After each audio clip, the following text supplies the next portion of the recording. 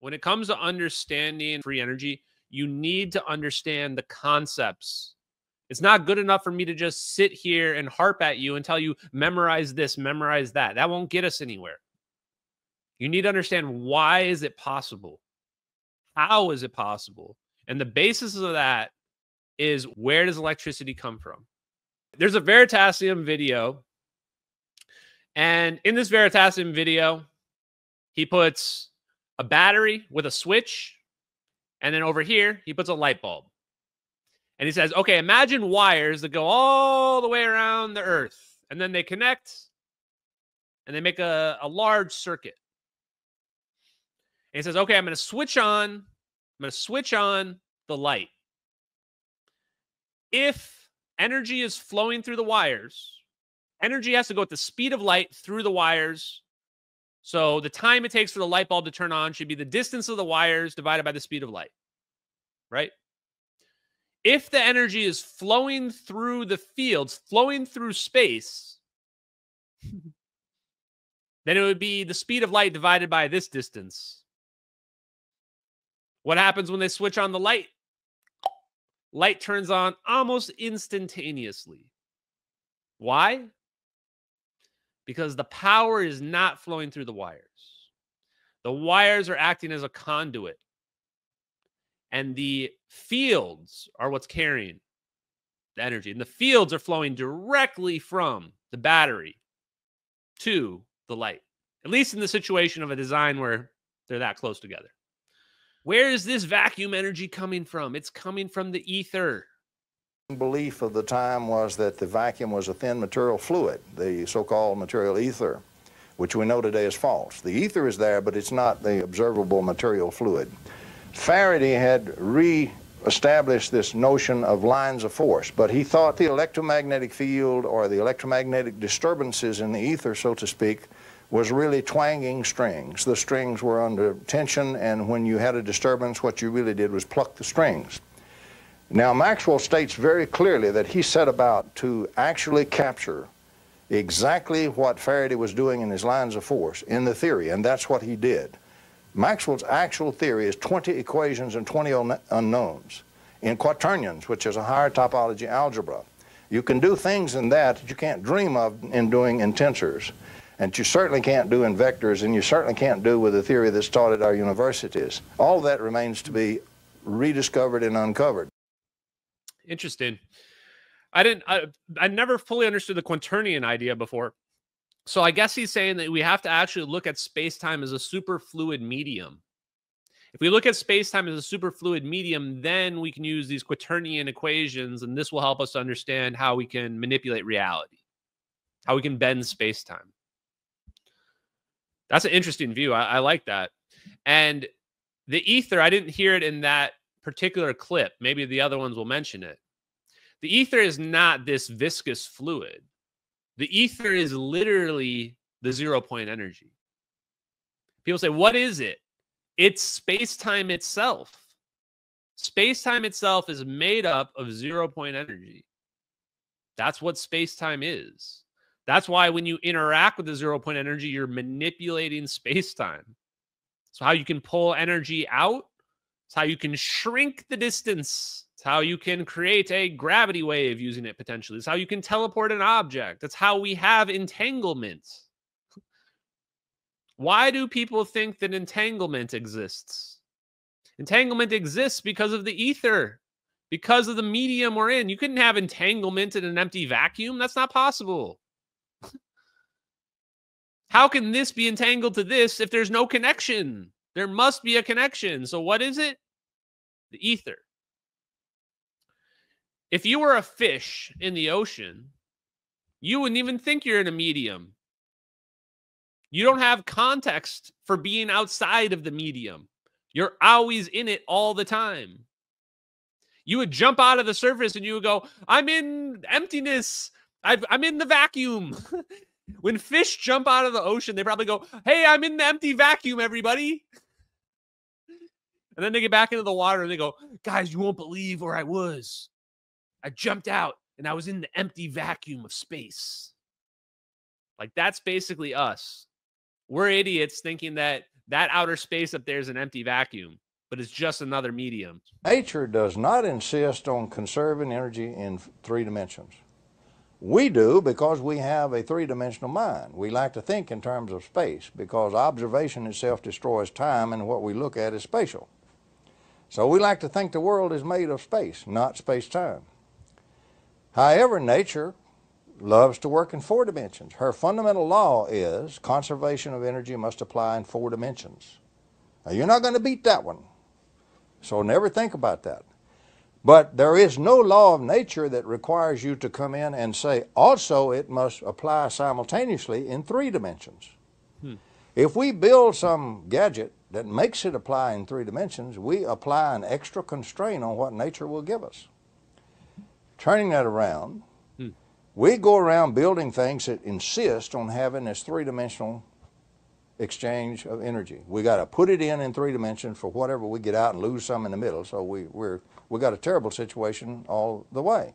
It's called entropic engineering. We always got entropy beating us to death. Never go over unity. Forget it. Lose a lot. We talk about, you know, efficiencies at 30% and so forth for our power systems when we talk about burning the coal and all that stuff. But nature doesn't require you to do that. All you have to do is break a little bit of this 3 symmetry set of chains where you have tied her feet to the floor. Once you break the flow in 3 dimensions, you no longer have to conserve energy in 3 dimensions. The basic conservation of energy is an inflow from 4 dimensions, outflow in 3 dimensions. From the 4th dimension, converted and flowed out into 3. And that one is free. Giant negentropy is free. Nature will start reorganizing a goodly percentage of the whole vacuum for you, spreading at the speed of light, and will continue it as long as you leave the dipole alone. As long as you leave the dipole alone. He's saying that we look at energy all wrong. If you look at energy from our 3-dimensional reality and you just assume that you must have a direct connection in your circuit from the power to the bulb, then yes, you're never going to be able to produce over unity. How do you produce over unity in a system like this? You can't. Not possible. Because of entropy. Because we're going to lose a little bit of efficiency in this system. There's only one possible way to produce free energy. It must be coming in from a 4th dimension, from an extra dimension. There must be an extra input into this system from an extra dimension. Well, who's been talking about that? Kaluza Klein, 1919, 1926. Paper got upped, basically. Got improved, got upgraded to Super Saiyan, so to speak. Kaluza Klein unified electromagnetism and gravity with an extra dimension. The ether.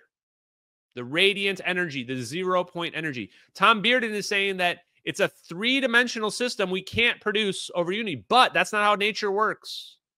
All energy is coming from the 0-point energy, from the ether, dissipated out into our system, into our reality. That's where energy is coming from. Same as that energy right there behind me. Energy is coming from the ether and eventually goes back to the ether. I presume. Like a giant energy cycle, just like the water cycle on Earth. We use the water up. Is the water gone when I drink the water? Is this water gone when I drink it, chat? Is energy gone when I use it? Of course not. Eventually, I pee that out, flushes down a toilet, probably goes up and accumulates in the air, especially on a hot day, and then it rains back down. The water cycle. We live in a giant energy cycle. And so if you engineer your system to incorporate that, you can have a huge neg entropy, an extra input into your system. And then now after that, it's just however good of an engineer you are, sky's the limit on your coefficient of performance. People gave up on magnetic motors because it's just not practical. It's just not practical. What people have been working on is cold fusion. They've been working on plasmoids. They've been working on lattice confined fusion, various forms of Pons and Fleischmann, which I don't think are ever going to really get there. Plasma. Once you realize that space isn't empty, the first thing you realize, I can make a miniature sun. I can make a miniature sun. That's the first thing. You go, oh shit, space is not empty. Then there's no reason why I can't produce this little plasma stable object that's pulling energy out of the vacuum. A new kind of electromagnetics, a third kind, and I have dubbed that scalar electromagnetics. In quantum mechanics, when the electric field and the magnetic field reduce to zero in an area, you still may have the potentials. And if these potentials, which are the real things going on, interfere with each other, you can have real effects still produced in charged particle systems, real physical systems. In 1959, a classic paper by Aronoff and Bohm in Physical Review pointed this out very strongly, and since then part of that has come to be called the Bohm-Aronoff effect, or sometimes the Aronoff-Bohm effect. The Aronoff-Bohm effect. I added it, JK Philly fan, to the Tim Pool thing that I sent to Dr. Yu earlier today. Aronoff-Bohm effect. It says, wait a minute, I looked at those Maxwell equations that were reduced to 4, and it says that there should be no effect if I have like a solenoid that has all the fields are contained within my solenoid, my tube. So if I have this tube, all the electromagnetic fields are contained within it, and I shoot an electron past it, there should be no effect, right? Because I'm in an empty vacuum. Nothing's technically affecting it. Uh-oh. When we do the experiment, we see a phase shift. How can that be, though? How can that be if there's no electromagnetic fields there? It's just potentials. Potentials are impacting it. But what's a potential? What's a potential? Well, I would say that you have basically created a ripple in the ether. You've created a ripple in the ether that doesn't care that you've confined it in your 3-dimensional space, because it's not confined in 4-dimensional space. This is the same idea as why quantum tunneling works. Why does quantum tunneling work? Why, if I put up a barrier, can an electron tunnel right through the wall? Why? Because nature doesn't care about our 3-dimensional reality. Nature's working in 4 dimensions. This wall is not really here in 4 dimensions. Or if it is there, some part of the wave function can get past it. So the Aronoff-Bohm effect and the Lamb shift. Lamb won the Nobel Prize. These things prove we are in a sea of energy. No question, no doubt. We must be in a sea of energy. It's not possible for there to be a phase shift when there's no electromagnetic field unless we're in some kind of medium. Everybody can understand that. It's a very simple to understand concept. The Casimir effect, 2 uncharged plates,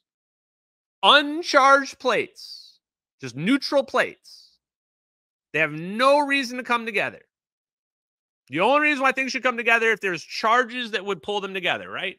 A positive and a negative. But if we just put them close together, they automatically come together all on their own. That, again, can only happen if you're in a medium. And we know that medium must be electromagnetic in nature. Everything is a wave. And at the end of the day, we need to think about things in terms of coherence and decoherence. Is it phased in our reality or not? That's really what the double slit experiment tells us. Where something isn't as definitive as we think. It's more of a matter of our perception of that reality. If we can make this effect exist in the big world, they think it exists only in the micro world. We can get action at a distance. That's no longer a dirty word. I'm going to show you how to change the mass and inertia of an object, affect its rate of flow through time, affect the gravitational field, and so forth. You do this by making a zero system. You oppose the vectors so that they sum to 0, but they are still there in the substructure. With this simple mechanism, with few coils and transistors and so forth, by making deliberate zeros, we can deliberately engineer the Schrodinger equation, and we can deliberately affect the probabilities of quantum mechanics. The hidden variable theory now becomes directly engineerable. Yes. God, that was so big. You guys don't even know. Oh my God. That's how we directly engineer the Schrodinger equation. Okay, scalar physics. Very simple concept. Electromagnetism, the equations, Maxwell's equations would say, okay, if I have two waves, if I overlap them, they're going to cancel each other out. Same reason why this rubber band doesn't go left or right when I pull on both sides. Pulling on both sides is not going anywhere, right? So there's nothing there. The forces are canceling out. There's nothing there. Is that true? If I pull twice as hard, is there still nothing there? It's starting to get pretty tight. I pull a little bit harder, and this rubber band's about to break. So just because I pull equally on both sides doesn't mean there's nothing there. We agree on that. There's stress. There's a stress in the medium of the rubber band. That is still something. It might not be necessarily a large thing to calculate, maybe hard to understand, but it's there. That's the same exact concept as taking one electromagnetic wave going this way and the exact opposite electromagnetic wave that perfectly overlap. 180 degrees out of phase. They overlap and then they cancel each other out. They cancel each other out. You would say, well, there's nothing there then. Electromagnetic theory would say there's nothing there. You created a scalar wave, but a scalar is just a magnitude. Yes, it's a magnitude that we're creating in the medium of the ether. The medium of our space-time. You are doing something. If you take two out of phase, perfectly powerful electromagnetic waves, you are doing something. When you overlap them and cancel them out, you are doing something. And if you take two of those beams, those scalar beams that are invisible, no electromagnetic wave, and you shoot those invisible beams and intersect them, you will get energy at a distance. You will get interference to occur. So those beams that were nothing will become something again. And all it takes to do that, they can make that phase cancellation with a crystal. They can shoot a laser through a crystal and it'll do that automatically. They've been able to do that since like the 70s or 80s. So you can see how this idea of scalar physics, this idea of, well, when we cancel out our electromagnetic wave, there's nothing there, just like with the Aharonov-Bohm effect. When you cancel out your electromagnetic wave, you say, well, according to Maxwell's equation, there's nothing there. Wrong. Aharonov-Bohm effect proves there is something there. And if we can control those potentials that we're creating potentials now, just like with the Aharonov-Bohm effect. If we can control that, we can engineer physical reality. We can engineer the Schrodinger equation. We can manipulate quantum mechanics. The next step is Bose-Einstein condensates. You use frequency, scalar potentials to manipulate the medium to create shapes in the medium. You're literally engineering reality at that point.